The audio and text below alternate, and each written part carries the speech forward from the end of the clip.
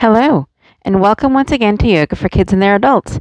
My name's Tony. I'm here at Me Time LLC, a massage and yoga studio here in Troy, Alabama. This program is sponsored in part by the Charles Henderson Child Health Center. They are a pediatric physician and dental office taking care of children from birth to age 19. They fund this program through a grant that they receive from the Children's Trust Fund, whose purpose is to prevent child abuse and neglect. So thank you for joining us once again on this very festive occasion. Today is St. Patrick's Day. Well, if you're watching this on Friday, yesterday was St. Patrick's Day, but you can still join in on the fun. So St. Patrick's Day is the celebration of St. Patrick, who did a lot of good works in his time back years and years ago. And we celebrate every year on the 17th of March here in the United States by wearing green and celebrating with like Irish food. It's kind of become a celebration of Irish culture. I know I'm looking forward to my corned beef and cabbage this evening. We make it with potatoes and onions and carrots, and it's a big feast, and we all get together and we talk and we laugh and we listen to Irish music, usually drinking songs, but the Irish jigs and the like. And I thought, wouldn't it be fantastic if we did Irish inspired yoga poses? So some of these yoga poses are going to seem very, very familiar. We're just going to give them slightly different names for today. Like instead of having star pose, it's going to become the four-leafed clover. And other such things. And we're also going to throw in a few additional poses that I found in my research that other yogis have come up with, and that just kind of seemed like a fun idea, and I'm going to put my own little twist on some of them. So all you're really going to need today is yourself. If you have a yoga mat, you can absolutely use it, or a blanket, or a towel, or a rug, or even just the bare floor. In fact, today, if you look outside, the sun is shining down. It's a beautiful day. If you want to practice today outside, you absolutely can, but you might want to have a surface so that when we do get down on the ground, you're not going to get all muddy and grassy and dirty. Okay? And parents, this is going to be a fun routine today, and it'll be active and moving, and you can join in or just sit back and enjoy as the kids are having a good time too. So if you are ready for me, I am ready for you, and I found something that was absolutely amazing as a warm-up today. Now, I know you've probably heard of the Irish blessing. Well, here is a version that incorporates different yoga poses. So let me read the Irish blessing first, and then we're going to do the yoga poses along with it. So first it says, "May you be blessed with the strength of heaven." And for that one, when we get to it, we're going to reach up with one hand like we're reaching up to heaven. And then we're going to reach up with the other hand like we're reaching up to heaven. And we're going to reach up with both hands like we're reaching up to heaven. Okay, so that's the Irish blessing of "May you be blessed with the strength of heaven." So reach, reach, reach. Okay, we're going to get to it. Next is going to be the light of the sun, and this is the star pose because our sun is a big star. So while you're in this star, I want you to take a deep breath in, exhale, and imagine that you are radiating light and warmth down on the earth below. And that's us. We're here on the earth. The next portion of it says, "and the radiance of the moon." Now this is going to be a little challenging, so if you're not quite ready for this, that's okay. We can do a different version. If you're not quite ready for the big movements, we're going to go into the half moon pose, and that can be kind of daunting. All right, you can do this in front of a wall. You can do this without anything around you, maybe with some cushions or something, or you can hold on for this for the substitution pose. Okay, so for the half moon pose, you're going to turn one foot out. You're going to reach your hands out. You're going to reach forward, lifting your foot over here. Bring your hand down to the floor and bring your foot up. And this is the half moon pose. Now, if your body's not quite able to do that, you're going to get into crescent moon, which is bending to one side with your arms going one side and your hips going to the opposite side. Okay, so even on the other side, you're going to turn one foot to the other side. You're going to bring your arms out, bring your arm down, bring your leg up to half moon pose. And again, if your body's not really willing to do that, you can go into the crescent moon pose for that side. Okay? So that's your substitution. If you can't do the half moon, you can do the crescent. All right? And then there's the splendor of fire, and that is breath of fire. Now, I've learned this as the stoking breath, where you take a deep breath in, blow it all out, blow it all out loud, and then you stoke it. And that's going to warm you up from inside. Okay, so that's the breath of fire, the stoking breath. And the depth of the sea. And that's when you dive down into ragdoll and just let your arms hang down. This is a nice stretch for your back and your hips and your hamstrings. So this is the depth of the sea. And then it says the stability of the earth. So from there, you're going to squat down, bringing your hands to the floor. And you're going to breathe quietly. And then the firmness of the rock, you're going to stand up tall in mountain pose. Okay, so this is going to be our warm-up today. This is our St. Patrick's Day yoga blessing. And so are you ready for me? I'm ready for you. Let's get this done. So we're going to start off in our mountain pose with our feet under our hips under our shoulders, our ears over our shoulders, and our hands at our side. Everybody ready in our starting pose? Awesome. Now, say this with me. May you be blessed with the strength of heaven. May you be blessed with the strength of heaven. And again, we're going to reach up with one hand like we're reaching up to the heavens. And we're going to reach up with one hand like we're reaching from the heavens. And then we're going to reach with both hands like we're reaching up to the heavens. May you be blessed with the strength of the heavens. Can you feel that strength as you're reaching up? Woo! I can feel it. In the light of the sun. So now you're going to step out, bring your arms out, back to star pose. Take a couple breaths here. So we have been blessed with the strength of the heavens, the light of the sun, and the next is the radiance of the moon. So this is where you're going to turn one foot to the side. Keep your arms out. Reach down to the floor with one hand. Reach up to the sky with the other. Now, if you can't do this, go ahead to that crescent moon pose. One more breath. And then back up. We're going to do the same thing on the other side. So we're going to swap one foot, turn it out to the side. Arms out wide. Reach over and down so your hand comes to the floor. Reach your back leg up. And this is half moon pose. So with the light of the moon, the radiance of the moon, go ahead and stand back up. Now, again, if you weren't able to do the half moon, you can do the crescent moon pose and keep up with us. Awesome. So we have had the strength of heaven, the light of the sun, the radiance of the moon, and the splendor of fire. So again, we're standing in our mountain pose, and we're going to do that stoking breath I told you about. So deep breath in, blow everything out, and then stoke your fire. Can you do that? Let's do 5 more stoking breaths, okay? Breathe in, breathe out, and then stoke 5 times. Awesome. Do you feel that energy? It's like stoking a fire so it burns more brightly.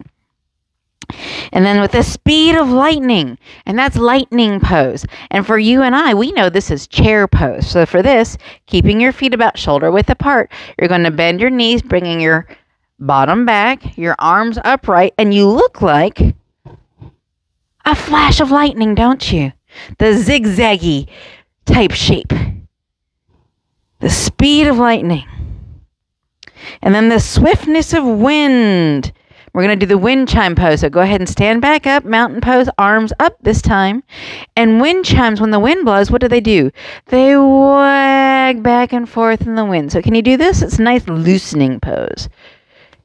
With the swiftness of the wind. And then to the depths of the sea and dive down. Let your arms hang down. Now, if you can reach the floor, you can cross your arms so that they don't drag on the floor. If you can't quite reach the floor, just let them dangle right there. This is called the ragdoll pose. All right. And then there's the stability of the earth. So kneel and squat down and take some calming breaths, some silent breaths, in and out through the nose. 5 breaths here. 2, 3, 4, 5. And the firmness of rock. So stand tall in mountain pose with your hands at prayer at heart center. And that's the Irish blessing yoga poses. That was pretty neat. So the whole blessing is, may you be blessed with the strength of heaven, the light of the sun, the radiance of the moon, the splendor of fire.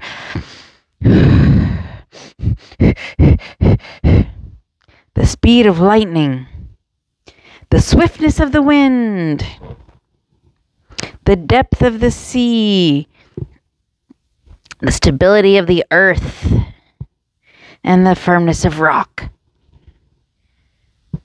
How do you feel? That's an amazing way to warm up, isn't it? Awesome. So we've already started with some pretty good Irishy kind of yoga poses. And now I found some really interesting poses out there. One they call the horseshoe pose. I guess back in old Ireland, where they still had the horses in the carts and all that, they would have to regularly change the horses' shoes. Now, if you're out in farm country, you're probably pretty familiar with this practice too. So you know that when the horse has to get its shoe done and you have to hold its foot, you have to get them to bring their foot up. So what we're going to do is we are going to bring our foot up and tap it. Can you do that? Bring your foot up and tap it for the horseshoe pose. And the other foot and tap it.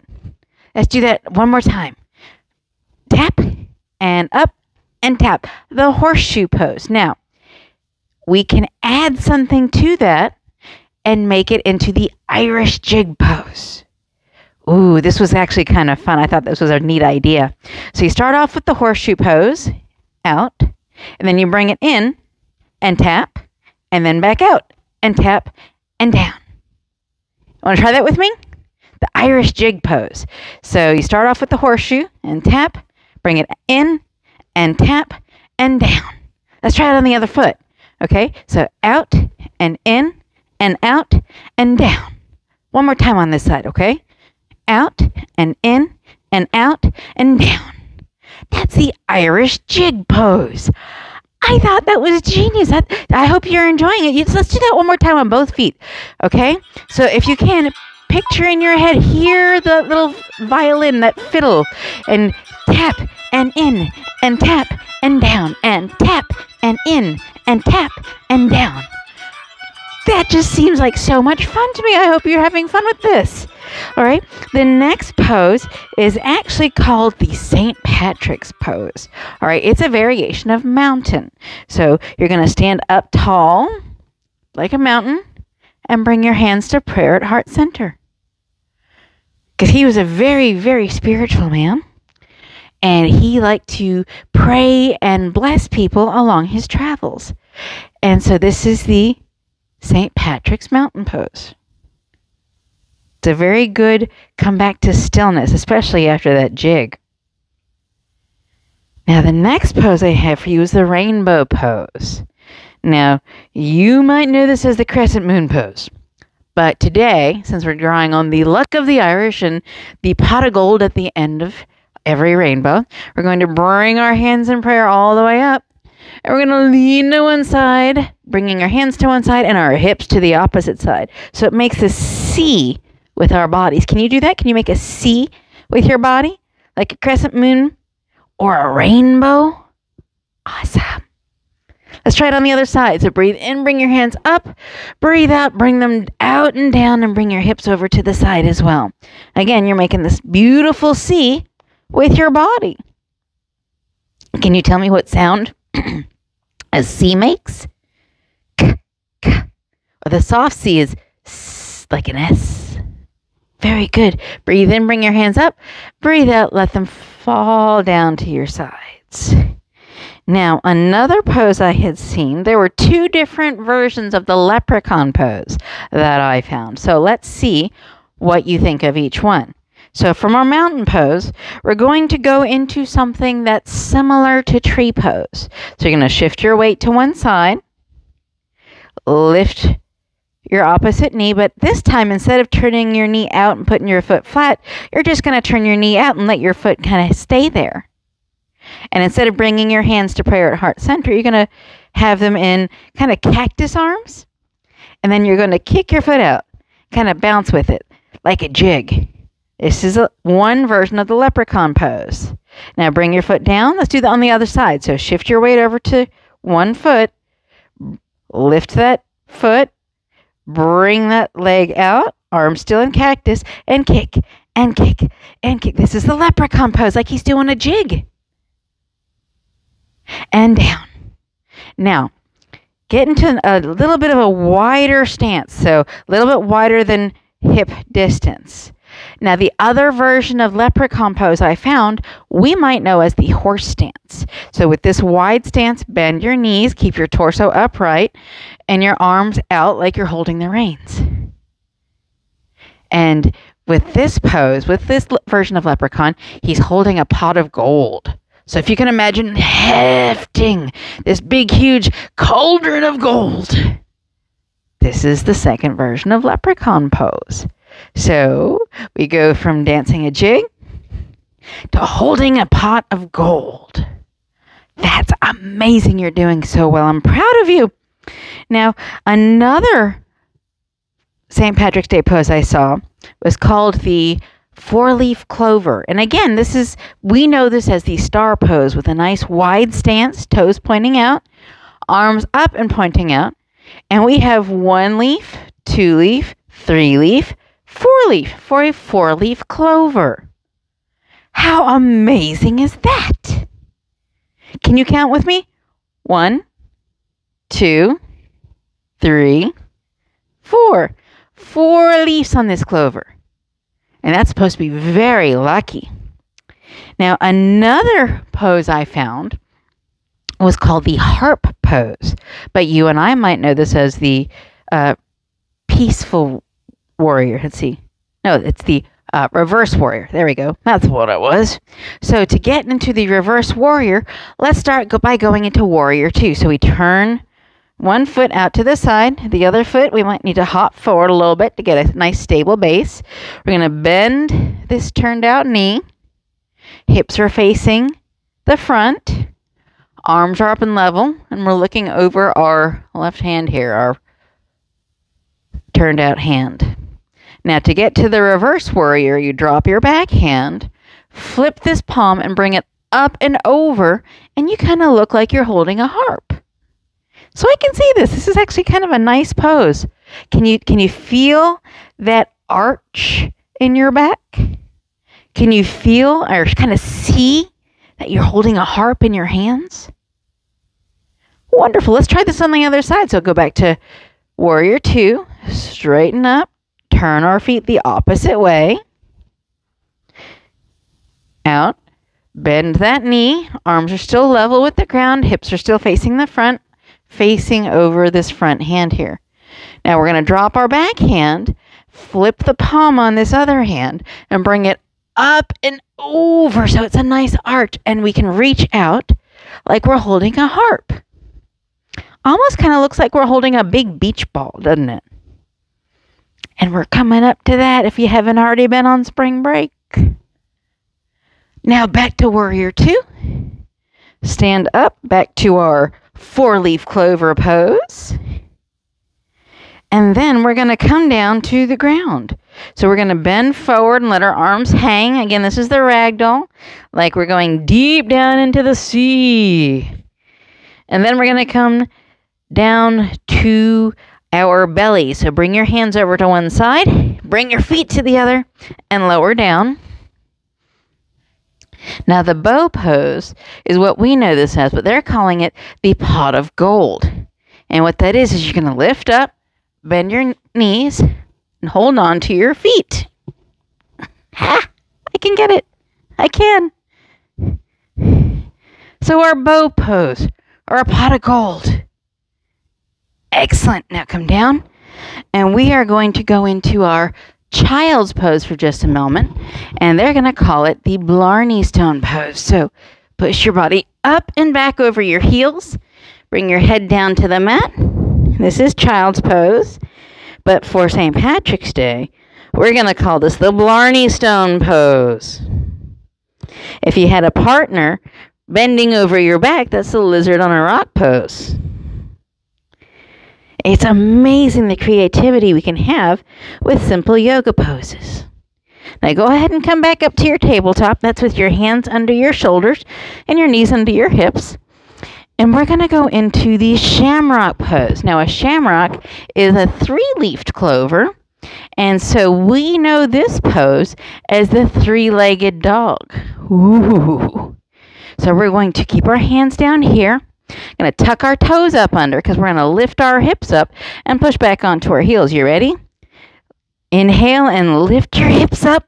Push back onto your heels and you're in downward facing dog. Now for this shamrock, this is the three-legged dog.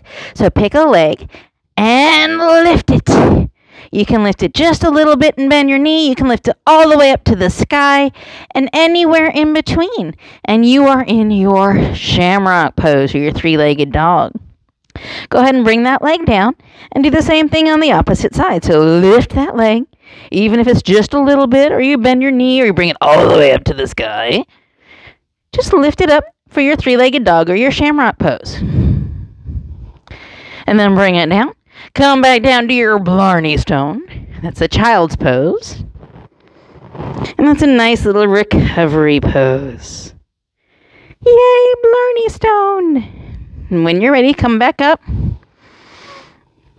And we are going to finish off with the Irish flag pose. So what they have suggested is to stand up in mountain pose. So come back up to mountain. And again, your feet are under your hips are under your shoulders are under your ears, your arms are at your side. But for this Irish flag pose, imagine you're standing on the mountain and you're going to bring your hands overhead like you're holding on to the flag, like the flagpole. And you're going to bring that from side to side like you're holding and waving the Irish flag. And that is where we are going to end the active portion of our program today. And I would like to leave you with a nice little Irish blessing. Let's go ahead and come back down to the floor and sit in our easy pose. That's crisscross applesauce for all you youngsters out there. Now, I'm going to read to you this Irish blessing that we've already worked through and did the poses for. But I want you to sit tall, close your eyes, and walk through those poses with me, or see if you can visualize what the poem is actually saying. Are you ready?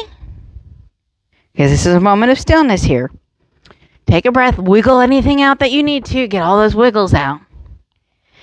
Sit upright. Now, if you need help resting, you can always bring your thumb to that middle bone of your ring finger, and that's going to help you relax and let go. That's really good for you adults, too. So, now that you're relaxed and your breathing is returned to normal-ish, say this in your mind with me, or after me. Repeat after me. There we go. May you be blessed with the strength of heaven. Now remember, we reached up overhead. Or what does the strength of heaven mean to you? May you be blessed with the light of the sun.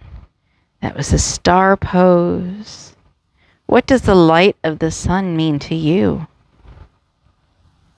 And the radiance of the moon. What did we do? We did the half moon pose, or if we couldn't quite make our bodies do that, we did the crescent moon pose. What does the radiance of the moon mean to you? What does it look like to you? May you be blessed with the splendor of fire. That was a stoking breath, the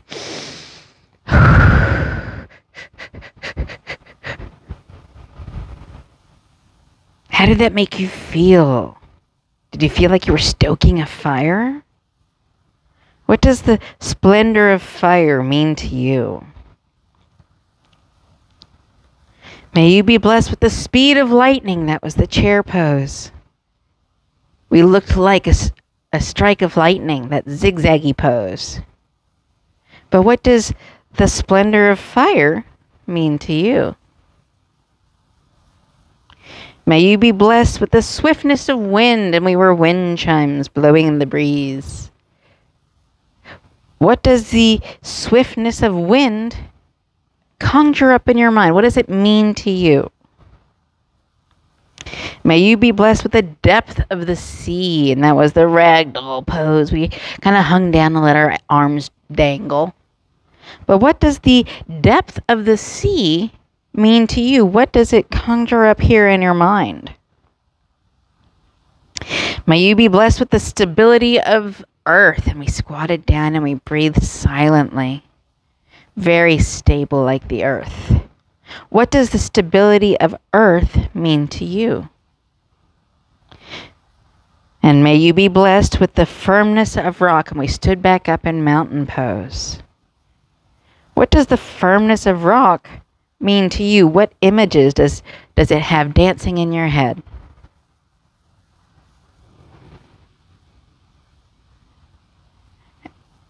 And the part that I know that's not on here is, may the sun forever shine on your face, may the wind forever be at your back, and may God hold you in the palm of his hands.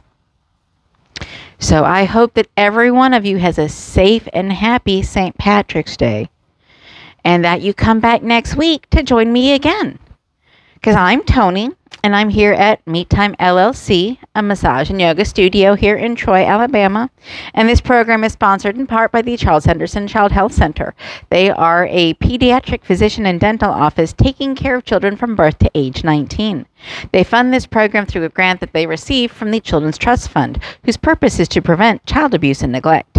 So thank you from the bottom of my heart for joining me today for our celebration of St. Patrick's Day through yoga. I hope you have a wonderful rest of your day and a wonderfully lucky weekend, and hopefully the weather will participate and we can go outside and do this all over again. Until then, remember to be kind to yourself and others. Namaste.